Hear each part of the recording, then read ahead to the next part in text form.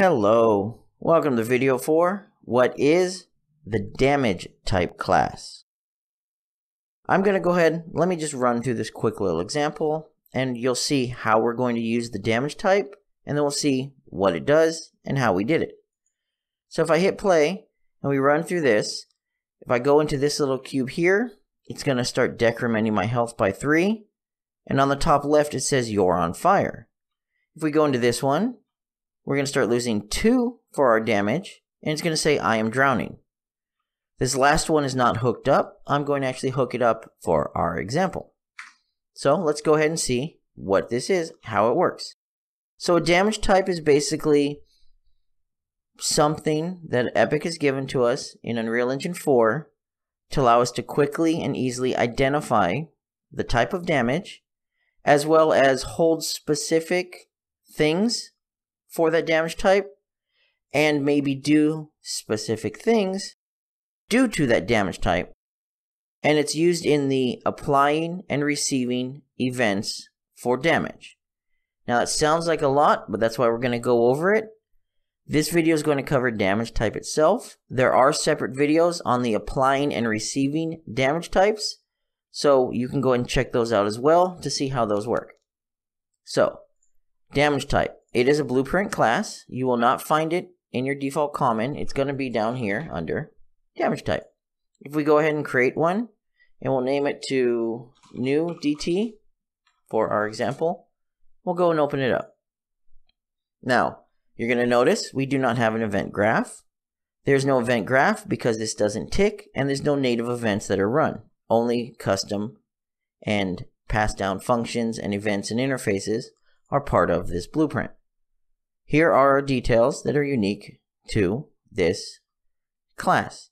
We have the damage types, rigid body types, and the destruction types. We'll start from the top.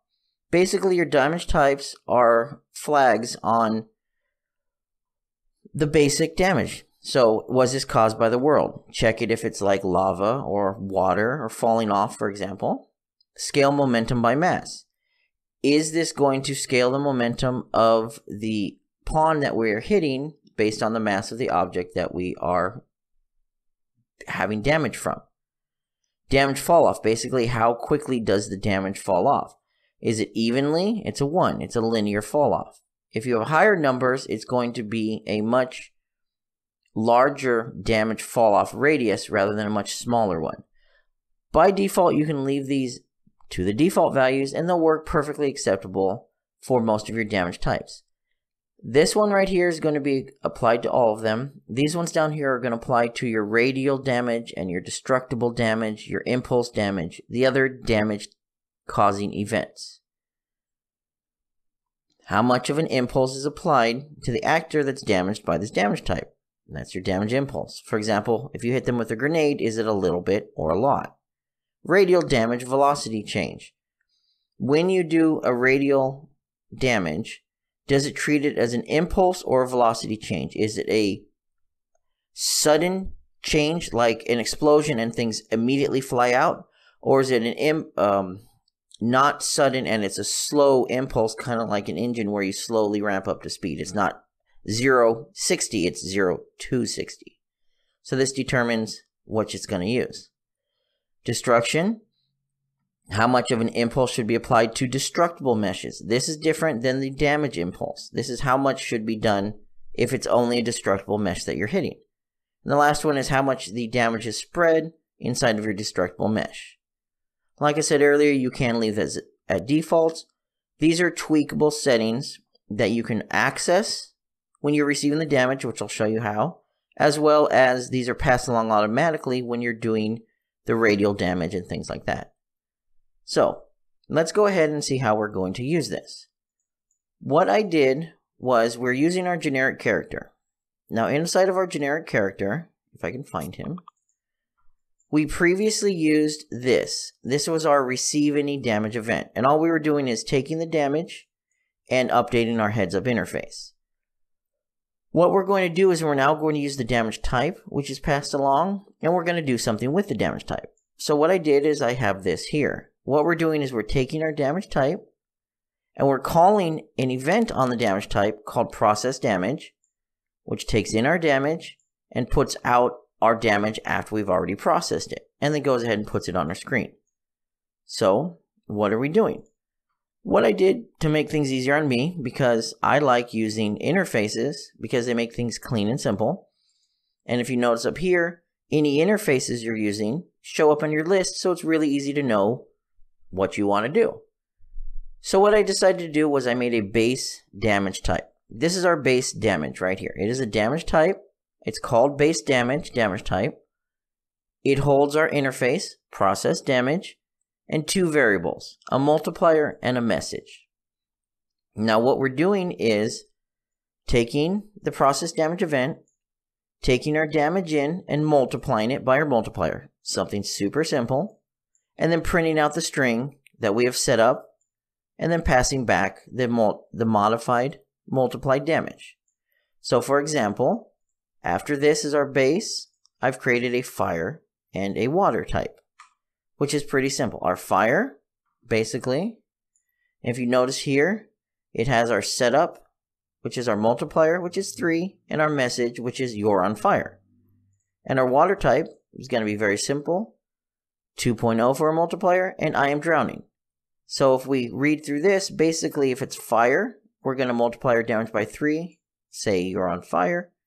If it's water, we're going to multiply our damage by 2, and say you are drowning. And that's it. That's all we're doing. That's why when we walk through here, we see you're on fire, and we lose 3 points of damage. And if we walk through here, I am drowning, and you lose 2 points of damage.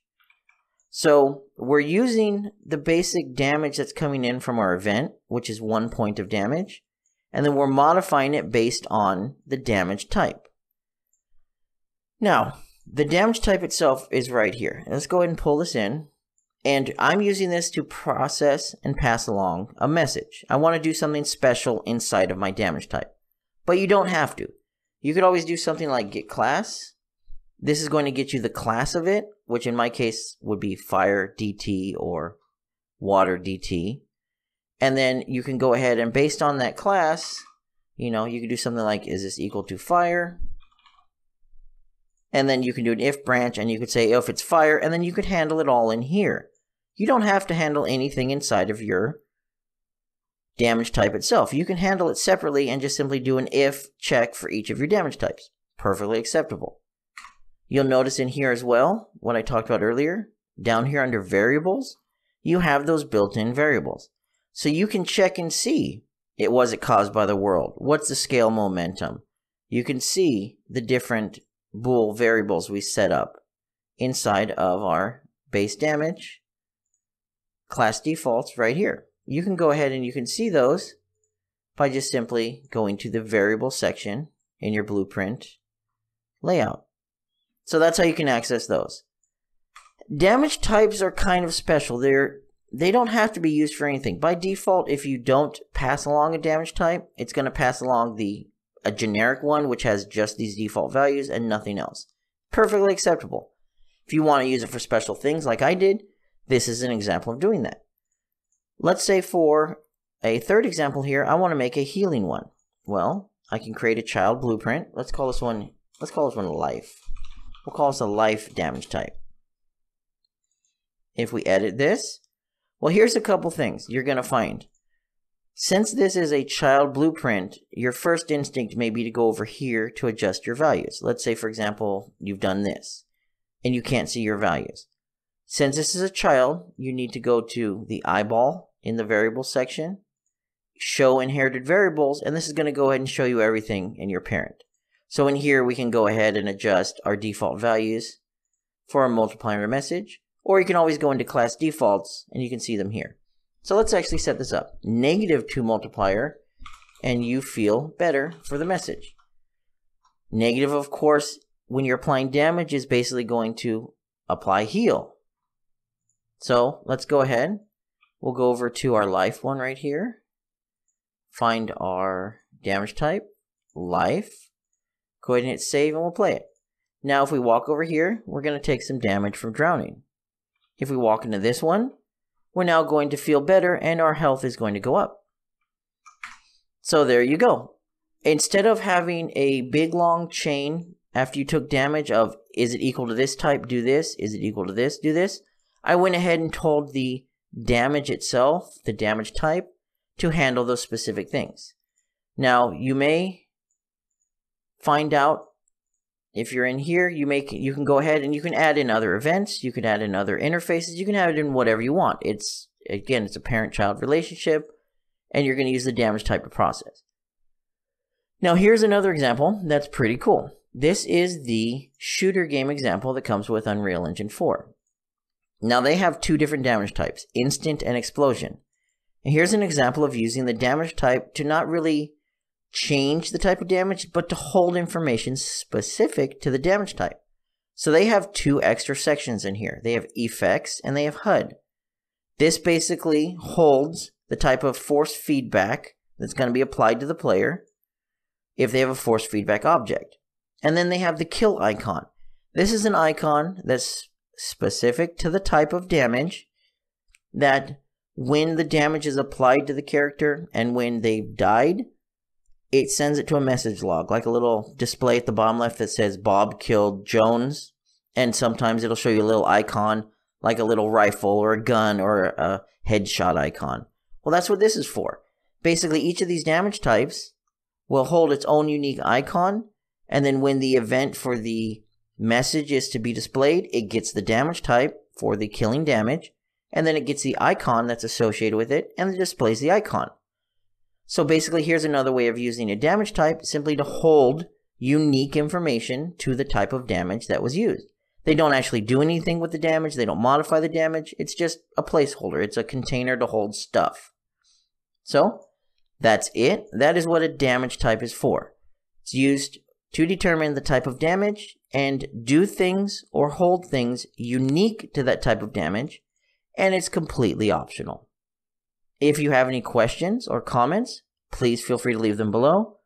Like I said earlier, there are other videos that will be covering these things right here, which are events for applying damage and events for receiving damage.